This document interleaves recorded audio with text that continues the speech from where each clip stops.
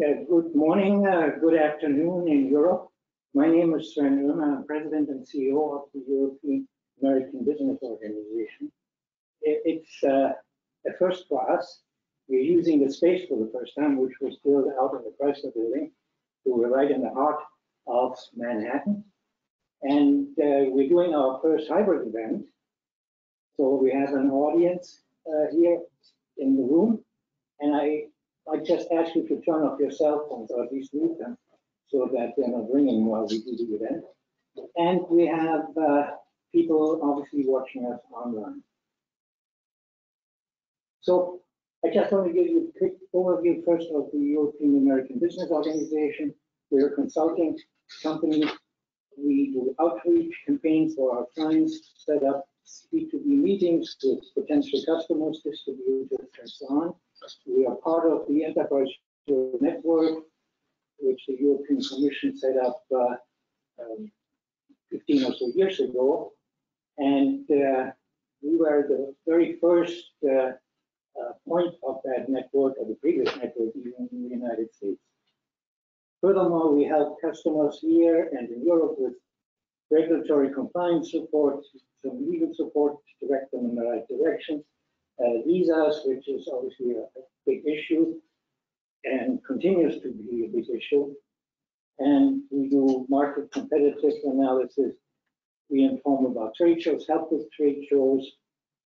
We have a lot of things we can do, and you just have to ask us and we can help. And I don't want to take too much time away from what's really at the center of today's presentations. I do want to mention that I'm the Hamburg ambassador of the port city of Hamburg, in Germany, here in the United States, or at least in the New York and down to Washington area. There are 33 such ambassadors in the world, and it's a network that was set up 20 years ago to just show more presence of Hamburg in the world. But it's really very nice in this context to mention that for the third time in a row, Hamburg has topped Germany's Smart City Index this year. And it shows how Hamburg is involved in IT, artificial intelligence, digitalization. And that will lead into the further discussions today. I now come to the presenters, and there's obviously the law firm of Fieldfisher and Oliver from Hamburg, who will be the first one to speak. The law firm is a British law firm, and it says built around people with all their diversity and striking a healthy balance between legal excellence and a down-to-earth practical approach to clients' needs, which from my experience looking at websites of law firms is a little bit different from the usual approach that you see. They have 25 offices in 11 countries, mostly European countries, but also in Silicon Valley and in China. Now, Oliver Süme, who's going to take over from me in a moment, is a partner there. He advises clients on all areas of law affecting information technology and digitalization, with a focus on IT contracts, data protection, IT security, and e-commerce. So it's a huge portfolio, and he also can answer any questions as far as GDPR, the General Data Protection Regulation, is concerned. A regulation that certainly at the very beginning was feared by many people here. There were many seminars about it. And in addition to being a very busy lawyer, I assume, he serves as president of ECO, the Association of the Internet Industry, and chairs the Data Protection Committee of the European Internet Service Providers Association, which is based in Brussels. So the second speaker, who is not in New York but will join us virtually, is Ivanov, who is the CEO of DE-CIX International and COO of DE-CIX DE-CIX group. He has more than 10 years experience in the regulatory, legal, and commercial internet environment. And he, first of all, he will tell us what this company actually does, because most people just say, well, I go to the internet and I connect. But how do you connect? That he can explain and why it is so important what they're doing worldwide. They have installations in many countries, cities all around the world, and we will talk about that. His educational background is very impressive. He focused on law and business, fluent in German, English, Russian, and Bulgarian, graduated from a German business school, and holds 2 law degrees from the universities of Sofia and Bonn. And he worked as a lawyer, now he works more as a business person in this technological challenging field. And with that, it's my great pleasure to turn over to Oliver, who will continue. And again, if you have questions, you can ask them afterwards in person or send them to the chat. Thank you.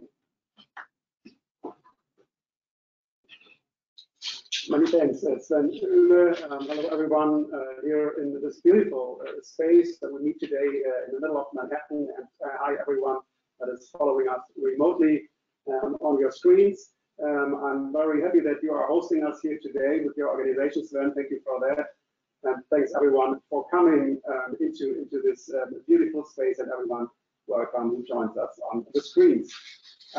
So what we do today, I think, is a very important thing. We will not only speak about legal requirements for international data transfers, but I'm very happy that we will hear Ivo afterwards, who will present us really the interconnection system that DE-CIX is providing. This will be new for many of you, but I think it's very enlightening, and I think it's a perfect fit when we speak about international data transfers, that we also understand what happens from a technical side and how, from a technical perspective, data can be secured and protected. The background of my presentation actually is a verdict of the European Court of Justice that many of you will have heard of, the so-called Schrems II decision that kind of turned upside down the legal requirements for international data transfer. And I think we are all aware of the fact that in a globalized economy, we are all dependent on data exchange and data transfer between countries, in particular between the European Union and the US. And I have a small graphic here just to explain what happens in many companies. Many of you will be aware of that. And I took the example of the exchange of HR data.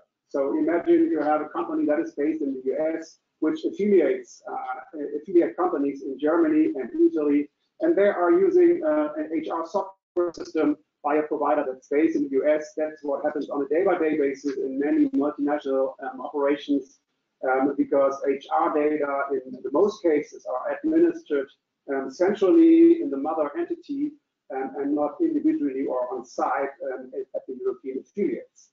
So that is just one example that almost everyone understands, but this is not it, right? Because data transfer is everywhere, not only with regard to HR data, but almost every business relation requires that you exchange information and data, that you use software as a service, which means that the software is not operated on site, but provided by a cloud company that might be in the US, and that automatically requires that you exchange data and transfer data with these companies. So it's a very practical challenge that we are facing here. And I will start by explaining a little bit the background of the legal requirements under the GDPR for such international data transfer. So the basic idea of the GDPR for international data transfer is that you need a legal ground for every international data transfer that you carry out. And the GDPR provides for a number of such legal grounds. And you see the four most important columns on this slide. And the first one is the so-called adequacy decisions. There are a number of countries where the European Commission officially approved that their regulatory framework for privacy for data protection is equivalent to the one that we have in Europe. And if you have such an approval, so-called adequacy decision, you can transfer data to such countries without any additional requirements. Many of you will be aware of the fact that there is no such decision for the US, which means with regard to the European US data transfer, we need to rely on other legal grounds. Then there are, let's jump to the third column, maybe so-called binding corporate rules. A number of multinational companies are relying on these binding corporate rules. That's a very complex challenge, so maybe not the ideal solution for everyone. It's a very individual setup of documentation and compliance that needs to be approved by the competent data protection authorities.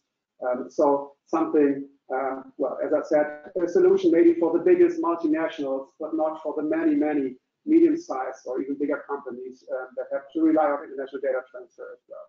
Then we have some derogations. I will not go too much into the details for that.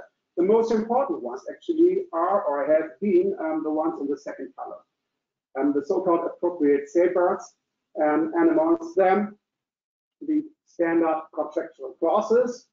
These will be subject to my presentation today. And until July last year, the so-called privacy shield. But that was exactly the solution that has been challenged by the activist from Austria, Max Schrems. Many of you have heard of him. That's why the verdict of the European Court of Justice is called the Schrems II decision. Why II? Because it has already been the second time that he challenged privacy requirements in Europe. And I believe it will not have been the last time. So sooner or later, we can expect a Schrems III decision. I'm very sure about that. So these two very important safeguards have changed now that we have this verdict in place. The privacy shield has been invalidated, has been killed by this decision of the European Court of Justice. It's not valid anymore. And you might or might not know that around 5,000 companies relied only on this solution. So from one day to the other, this was not a legal solution anymore, which brought huge legal uncertainties to a huge number of international companies that have relied on this very important legal ground. What remains is the standard contractual clauses. However, there is a different approach because the European Court of Justice said basically you can rely on the standard contractual clauses, but there are some additional requirements. And as a consequence of this verdict, the European Commission has approved a new set of standard contractual clauses only in June this year. And I will present here today about what that means, what are the differences, and what do you need to do in order to find a compliant way of implementing these standard contractual clauses when you are transferring data from the EU to the US. By the way, transfer does not necessarily mean that you transfer data in a physical way. Even accessing data by a company from the US in the EU would be considered as transfer under the GDPR. So even if there's no, from a technical perspective, no transfer mechanism, the pure access of data, for example, HR data of an affiliate, would be considered as transfer as well, which means you need the same legal grounds for such operation. Good, so let's have a short look into the most important sections of this verdict from the European Court of Justice. First of all, the privacy shield has been invalidated. That's something I already mentioned. Very interesting and important to understand the challenges we have to deal here with is the reason.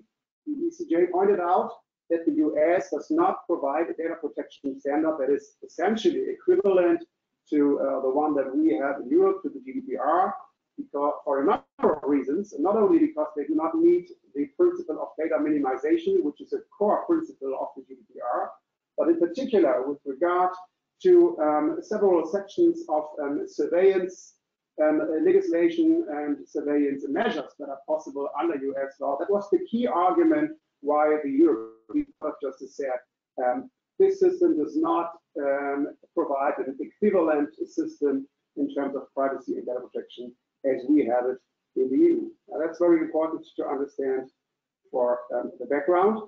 And with regard to the standard contractual clauses, the ECJ also made a very important statement and decision, because it basically said standard contractual clauses are contracts.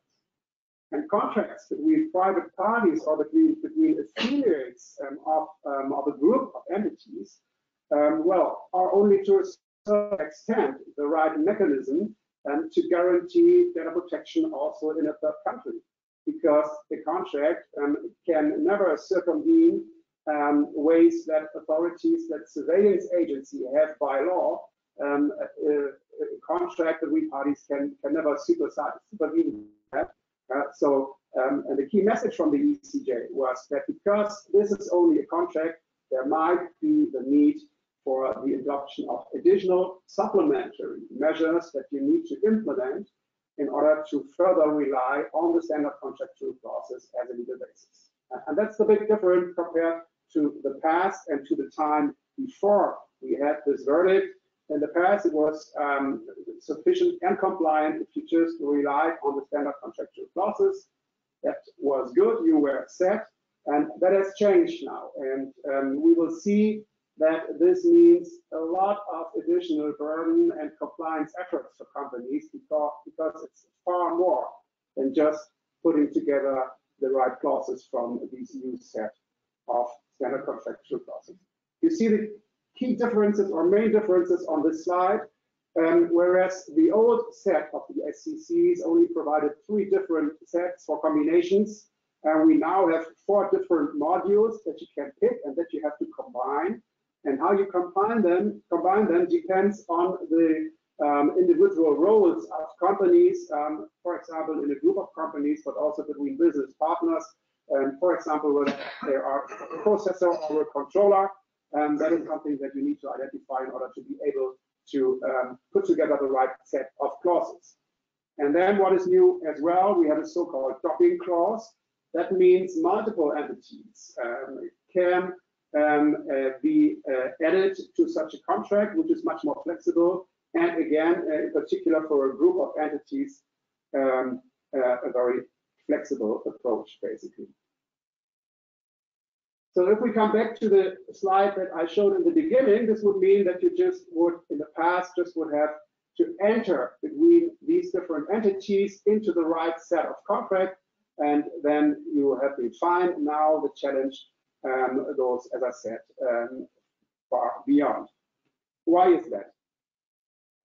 First of all, what you can do to make your life easier, you can use legal tech. That's what we did at Fieldfisher. We created a tool that puts automatically the set of clauses that you need for your individual situation. I have just a short presentation here about that. You can do it in 5 minutes. You have to answer like 10 questions, and then you're basically set at the end of the process, and you will have a combination out of these 4 modules for your individual case. That sounds like a perfect and very comfortable solution, but that's only half of the truth, to be honest, because you need to individualize this. That is very important, and we see that on this slide. Of course, it's a good basic to work with, but then you will see that there is a lot of individual information that needs to be filled out. And of course, you need to be sure and aware of the specific roles of the parties, as whether a processor or a controller. If you are not able to answer this question correctly, you will not be able to use the tool. But even if you have answered everything correctly, as shown here, parts of this agreement needs to be filled out individually. That's nothing that we can do in an automated process. And the most important part of the challenge is that you need to carry out the so-called data transfer impact assessment.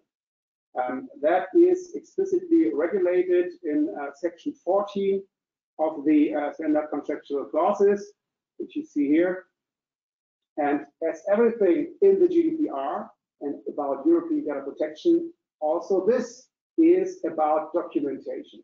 It's about risk assessment and documentation. So you're required by law to individually assess the data transfer situation, the roles and responsibilities of the party that exchange data, the purpose, and in particular, the security measures and the organizational measures that we have implemented in order to protect such data transfers. And then you have to do a risk assessment that very much takes into account the legal framework in the target country, in this case, the US. And that is quite a complex challenge, not only with regard to the US, but if you transfer data, let's say, to Brazil or to China, you need to deal and to assess the privacy situation in those countries as well in order to be compliant with the use of these standard encryption clauses. It's good that we have guidance for that, which is, however, a pretty complex guidance and recommendation. We have the second version now in place of the European Data Protection Board, which is the umbrella association of all European data protection authorities. And they have provided around 40 pages of guidance about what you need to do in order to set up and carry out such a risk assessment and how you can, and what kind of supplementary measures might be the right ones in order to comply with these challenges. And what the recommendation basically recommends is a 6-step approach. You see the different steps here, and already that demonstrates that this is quite a complex challenge. And the most important part, as I said, is not only to assess the legal framework in that specific country you're transferring data to, but in particular to come to the conclusion if for this individual case additional measures are required, and in particular what kind of measures this could be. Basically, you can think about contractual measures, you can add contractual obligations into the contract, and you can implement organizational measures in terms of how is this process working. But the most important one, and that's what has been stressed not only by the court but also by the European Data Protection Board, are the technical security measures. And first and foremost, it's about encryption. And there is an annex in this recommendation that summarizes what the requirements for encryption for such supplementary measures are. And this is only an excerpt from these requirements. It's a pretty long list. And the most important message is it's always a case-to-case decision. There is no one-size-fits-all solution. For example, if you are dealing or transferring health information, which is considered as so-called sensitive or sensible data under the GDPR, you will need stronger encryption and security measures as compared to pure business data, email addresses from your business contact in the US. So it's always an individual decision, but that does not mean that you can just not do nothing. The minimum challenge that you have to comply with is you need to carry out a documentation, you need to carry out a risk assessment. If the risk assessment comes to the conclusion, in this specific case, there are no additional measures needed because we are already fine on a very high data protection and security level, then you might be good. But there will be many, many cases where this is not sufficient, and you think about technical solutions in order to be compliant from a legal perspective. That is the overview. That is what I wanted to present you today. So it is challenging. You all will be aware of the fact that unfortunately under the GDPR, extremely high fines can be imposed on companies. And only in the last year, there have been in some fines carried out about 1 billion euro by the different European authorities. So it's a serious topic. And international data transfer is on the top list of the watchdogs. So it's important to take this into account and be compliant. That's it from my side. And I'm now very much looking forward to the presentation of Ivo, because Ivo can tell us what happens in terms of data security and security measures in the so-called interconnection systems, which will be new to many of you. Ivo, we are very much looking forward to your presentation. Thank you so much. Before I hand over, sorry, Ivo, other questions on remotely in the chat, Fedor? If there are questions here in the room, we can also discuss that after the transition, of course. but I wanted to hear if there are questions in the chat from here. Well, in the chat, there are no questions so far, but just a reminder, if you joined remotely, just ask your questions in the question pane on the control panel, and we will answer them at a later date. Okay, so then Ivo, the floor is yours. Thank you, Oliver, and a very warm welcome from London. I'm attending the Capacity Europe, which is one of the biggest telecommunication shows now back in presence, and it feels good to have also real meetings. And a very good morning to the audience in New York City and to the audience on the screens in general. Yes, the times are challenging if it comes to compliance, but there are solutions. And as we heard, there are also smart solutions. I want to touch on the topic of infrastructure, because data transfer nowadays happens digitally, and this also require secure and compliant infrastructure models behind the different business models and behind also the different stakeholders involved in. Allow me in the first couple of minutes to explain what DE-CIX does and what kind of infrastructure provider DE-CIX is. And thanks again to the team on site in New York for clicking forward. I will use the word next because we have some technical issues, so I cannot click directly by myself. So on the next slide, you see the map. Next, please. The map of DE-CIX operations worldwide. We do operate as DE-CIX so-called internet exchanges. These are interconnection platforms. We do operate as of now in almost 30 different markets across 4 continents. As you can see, a good spread over North America, Europe, Middle East, and Southeast Asia. In total, there are more than 2,300 networks connected to the different platforms, which makes DE-CIX the largest interconnection ecosystem on the planet. Next slide. If it comes to DE-CIX North America, in North America, DE-CIX is present as of today in 5 different locations, including, of course, New York, with data centers in New Jersey, Manhattan, and Long Island, but also Chicago, Richmond, Virginia, Dallas, and Phoenix in Arizona, which will be live very soon. This is our latest location. Next slide. I have brought a slide illustrating the variety of different participants, those networks, the thousands connected. Next slide. And this slide shows you the variety of network operators. The next slide, please. The variety of networks operators consists of, this has not been displayed. Can you get, yes, thank you so much. So this slide shows you the different type of networks connected to our platforms. Actually, every single business model which exists today on the internet in terms of internet network service or business is present on our platforms. We have all the cloud service providers, like a well-known name. You see a lot of well-known logos. Also content and application providers, also famous brands we use daily in our private and business lives. We do have the so-called content delivery networks, who are networks delivering the content of others, networks like Akamai,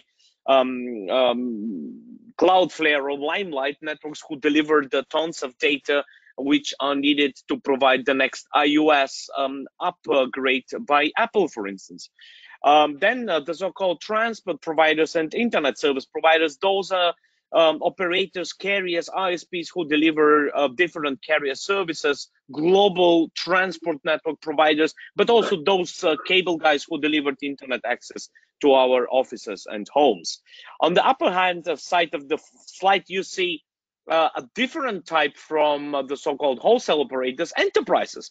And we see a lot of companies, they started using the interconnection ecosystems of DE-CIX. Well-known brands here from automotive, from construction, retail, hospitality, and so forth and so on.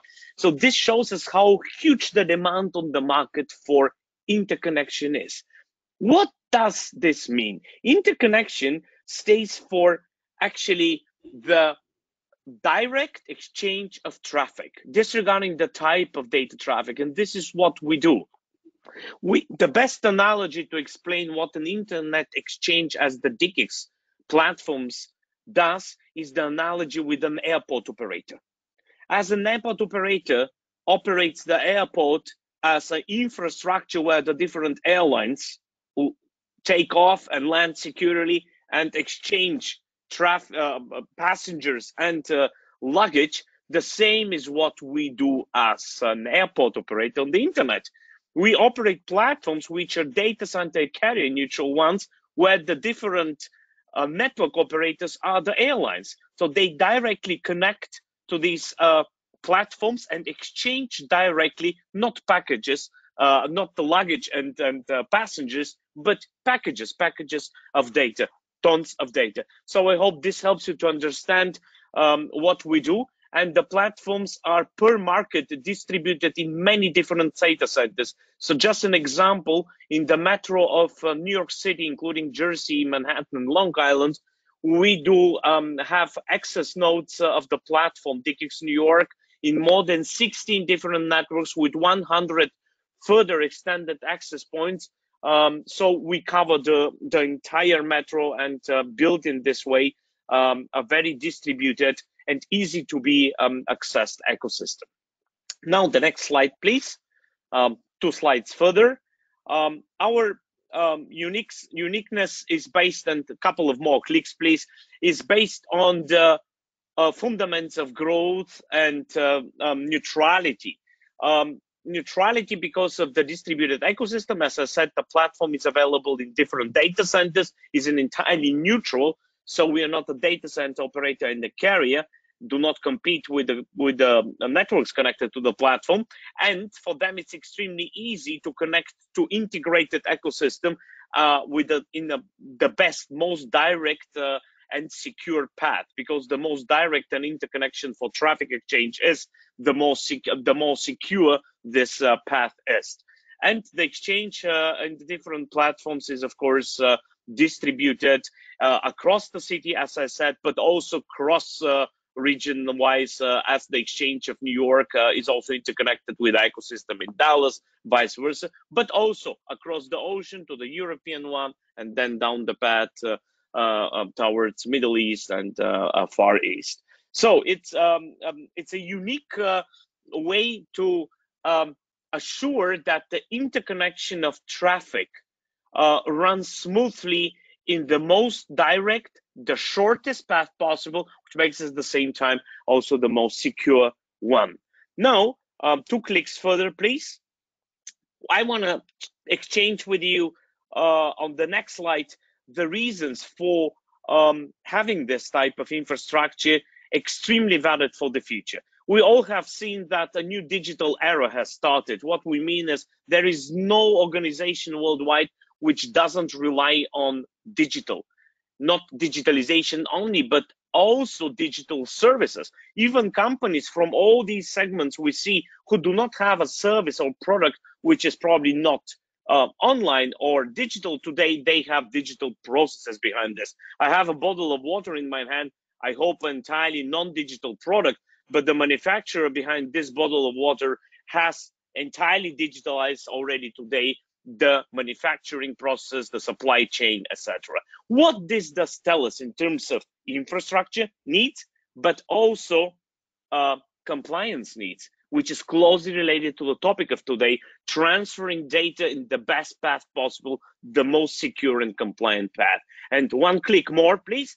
This is the digitalization everywhere for everything and everyone to bring this infrastructure, serving this digitalization in a way which is highly secure, transparent, and performable.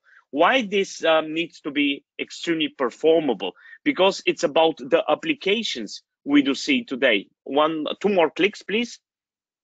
So the applications we do see, disregarding one click, if in our private or business life, and you see a couple of examples here, they have one thing in common. Disregarding if we're talking about virtual desktops, collaborative work applications, video conferencing, live sports streamings or event sport streaming, online gaming, down the path to e-manufacturing and connected car, autonomous car management, all this reports to the need and the sensitivity of performance. And in our industry, in the interconnection industry, one more click, please, we describe this with the term of latency, because performance need means the speed of exchange of traffic.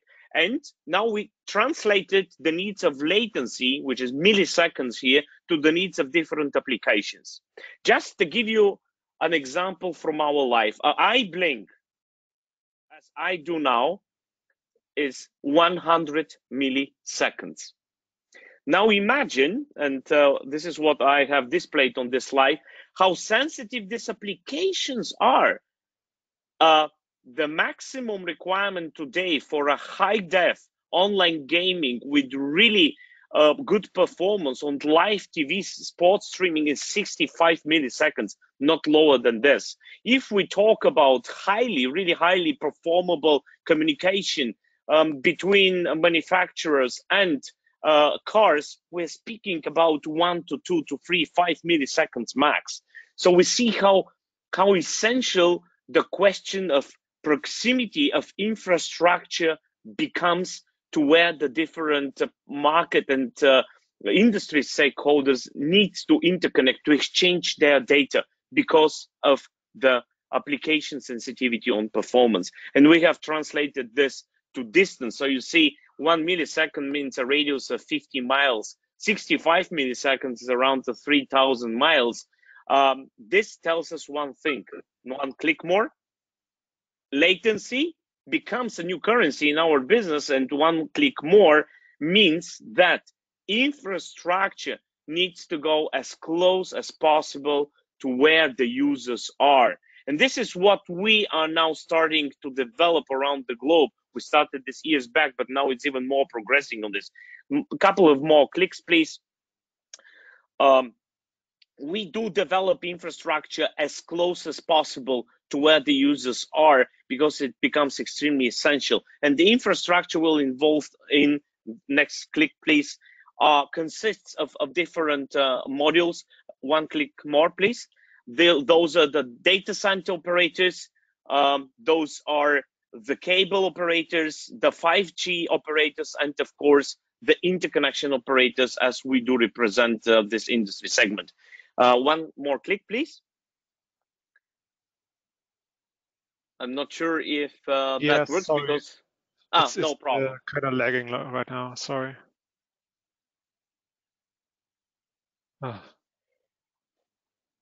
And that's okay. I can visualize it further as I explain what does mean that infrastructure needs to get as close as possible to the user. It means that data centers are built as close as possible where the enterprises, they have their manufacturings, they have their on-prem setups. It means that fiber needs to be placed in the ground. We see developments of 5G layer and the interconnection where we are involved in bringing all these different type of networks together needs to get as close as possible to the users. So we'll see more and more exchanges need to be developed over the next years, and we're heavily involved in. But now, what does this mean? And next slide, please. It means that the exchanges as ours need to provide different solutions. It's not about the geographical densification only, as I explained, to get as close as possible with this digital infrastructure to where the users are, disregarding in its private or business users, but also the different services. And the more I'm talking now about services, one slide more, I want to give you an idea about the service diversification needs. Because the more sensitive the data exchange becomes, the more different the type of data is, or the more vibrant the ecosystem becomes in terms of different types of participants, like the enterprises I described, financial institutions, e-health service providers, automotive companies, the higher the requirements for security, the higher the requirements for compliance, because the data, the traffic data, including also personal data, is so sensitive. And one more slide. This brought us to the idea that we as DE-CIX has created the concept of different type of services related to the type of traffic, including a direct access to cloud connectivity on the platform on separate virtual community level. We have created the concept of, for instance, a direct connectivity into Microsoft 365 application computing resources for better Teams performance and Microsoft Dynamic performance, not for better performance only, but also for the best and the most secure way if it comes to transmission of this data, also in terms of compliance, because the more intermediates that data traffic flow has, the higher the risk of breaches and risk of attacks as well. And last but not least, we have created the concept of a so-called closed user group. A closed user group is a virtual ecosystem for a specific need of an industry segment of one operator, interconnecting with different data suppliers and buyers, or data partnering stakeholders, to make sure that this specific type of data is transferred in a compliant, secure, and highly performable way. Let me illustrate this next example first, based on a real life example. DE-CIX start with stakeholders from the automotive industry. Next slide, please.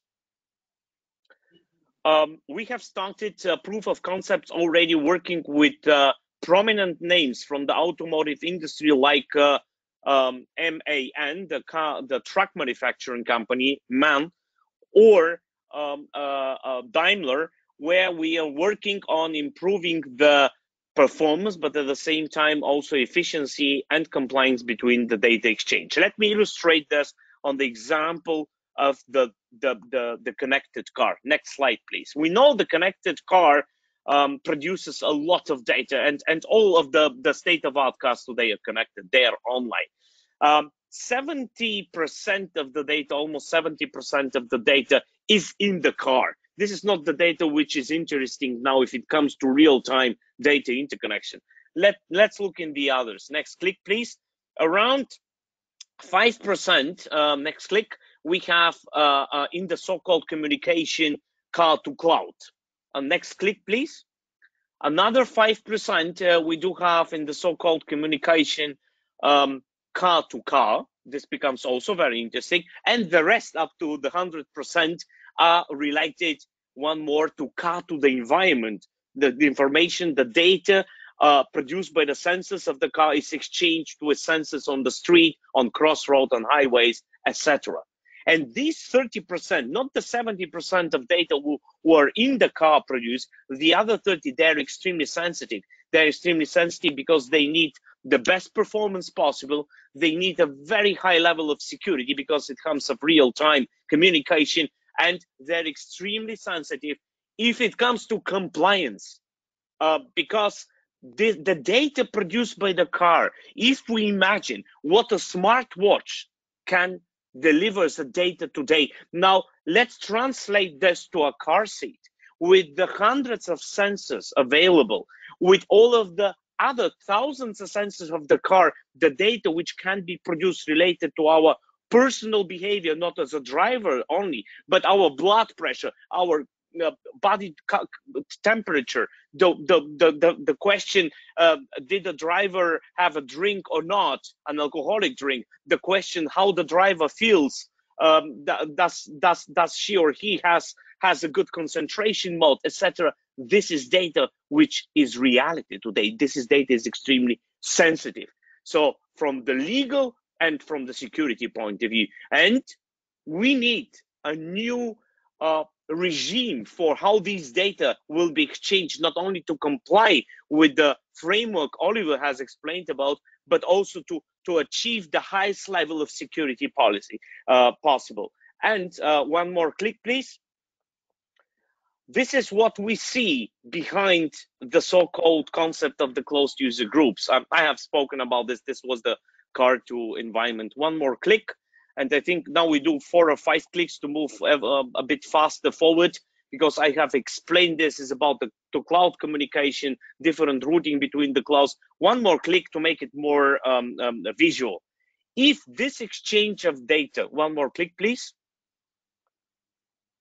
Oh, sorry, is done in a conventional way, where a car manufacturer, who is now displayed with the yellow dot, the so-called OEM, starts to exchange with MPLS circuits and bilaterally with all these examples of stakeholders involved, as you can see, infotainment manufacturers, different sensors and spare parts suppliers, entertainment companies like Spotify, Netflix, etc., not to forget Microsoft and Google, of course. This creates a high complexity with a lot of, let's say, risks around this, risks of management, risks of breaches, because the higher the complexity is, the higher the risk of failures and mismanagement becomes. And we have thought of creating aggregating ecosystems which aggregate many to one to many in a protected virtual environment. One more click, please, called a closed user group. This is a virtual environment which allows, in this example, a car manufacturer as a network to aggregate in a secure, compliant environment the different traffic exchange flows with all these different stakeholders, with all the data buyers and suppliers involved in a connected car journey. The effect is an obvious one. It's extremely efficient because it aggregates a lot, reduces complexity. One more click, and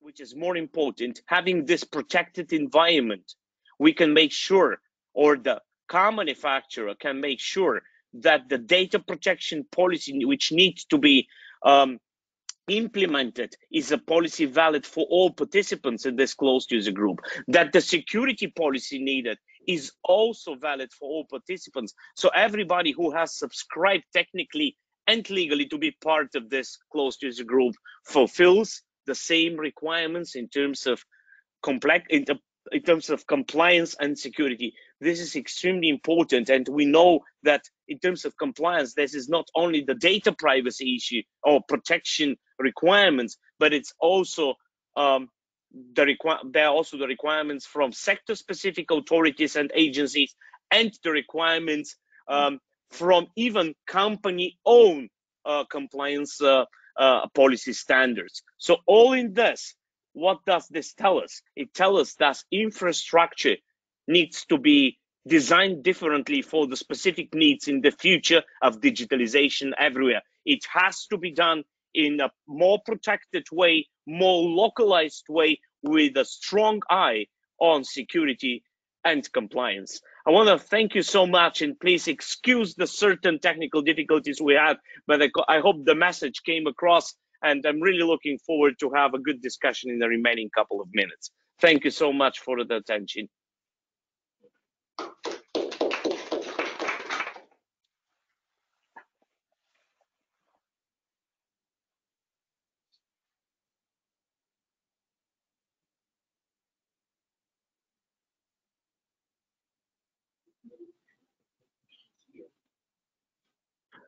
Yeah, all right. Thank you all for the presentation.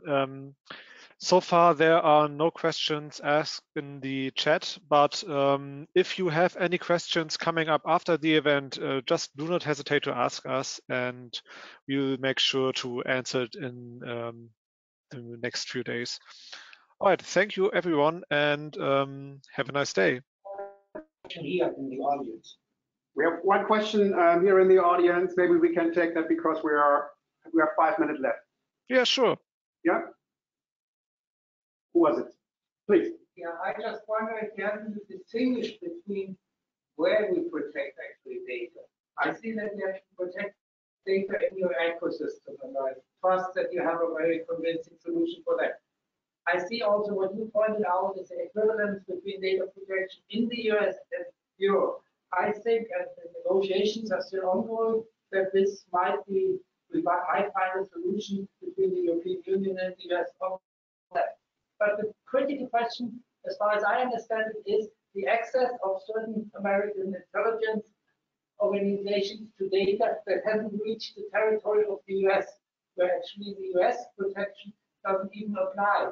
And if I see your system, which is even further distributed, doesn't that actually decrease the chance to get regulation on that when you have more points basically where certain services can access data in the world outside the US territory than when you have basically a transfer just from one point to the other point?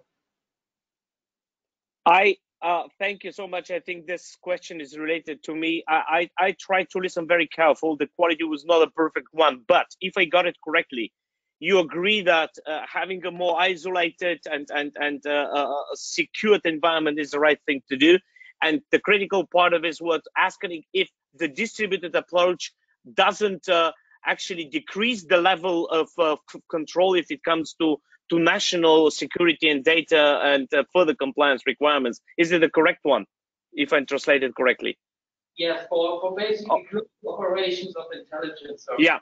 So then I need to clarify. No, I got it. Then I need to clarify. The closed user group concept I have described is a closed user group which is also geographically related. So in this case, translating this to the US or Europe, we have different layers. The one layer is the legal layer that the transoceanic data, in terms of personal data exchange, needs to be created. The legal compliance needs to be agreed.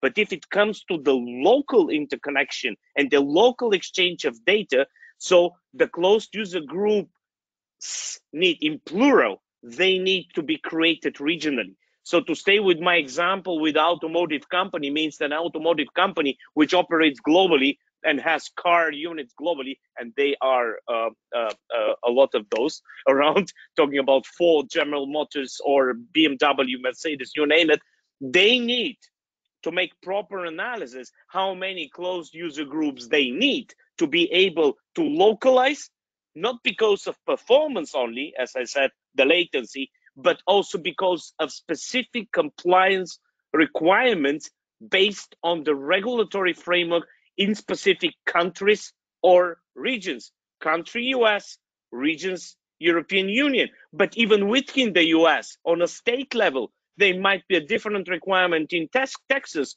than the New York one. So in this case, there even might be a need for different closed user groups, localizing also from the compliance and regulatory point of view. This is the infrastructure part of it.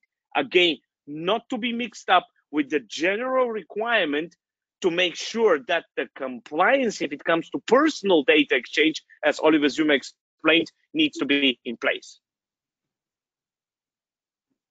Thank you so much. Does this answer the question, or did I create even more confusion?